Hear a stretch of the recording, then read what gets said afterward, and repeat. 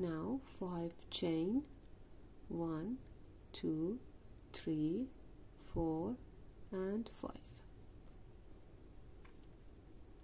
We want to crochet from this first front post to this the last front post.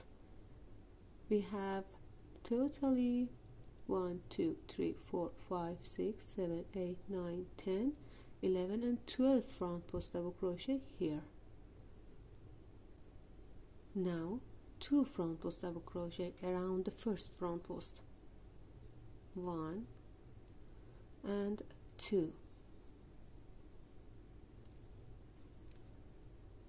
We leave this front post and we go for next 2 front post double crochet, 1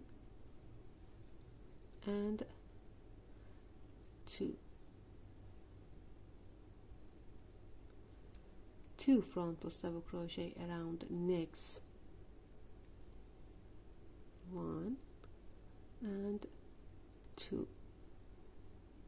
Now leave 1 and we go for next 2 front post double crochet around this one. So I leave this and I go for this, 1 and 2.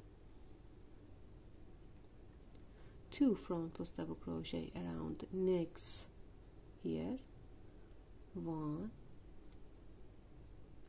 and 2. Leave this front post and we go for next 2 front post double crochet here, 1 and 2. Now 2 front post double crochet around the next, 1 and 2.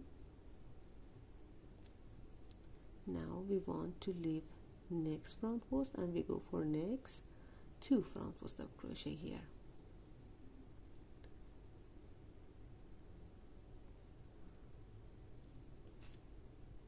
one more time.